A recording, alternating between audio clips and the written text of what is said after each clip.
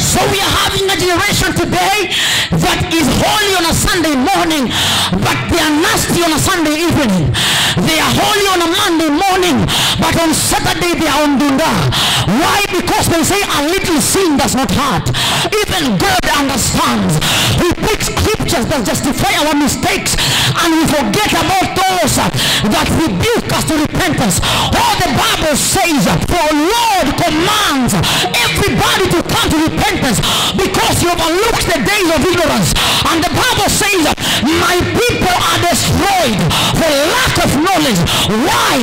Because they have rejected knowledge. So I have rejected them. It is possible we can come and sing in church, but our worship is performance. It is possible we can be in the house of God, but our worship is about pleasure. It is possible to find ourselves here, but our worship is going nowhere. It is possible.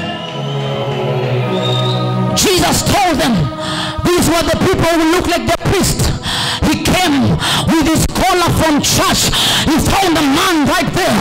The man was wounded. The man was beaten.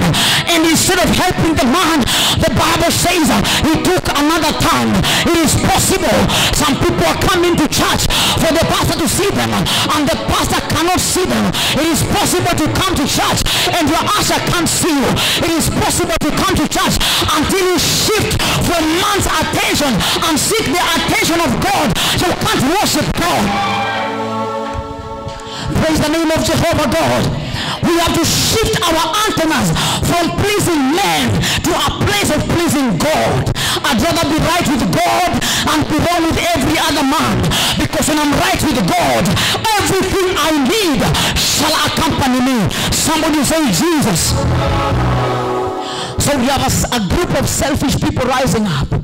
A group of selfish people. Are you selfish? We have forsaken teachings that teach us about commitment. We have forsaken teachings that point us to Christ. We have forsaken teachings that show us what servitude is. We have forsaken teachings that show us what loyalty can do. Today we are running for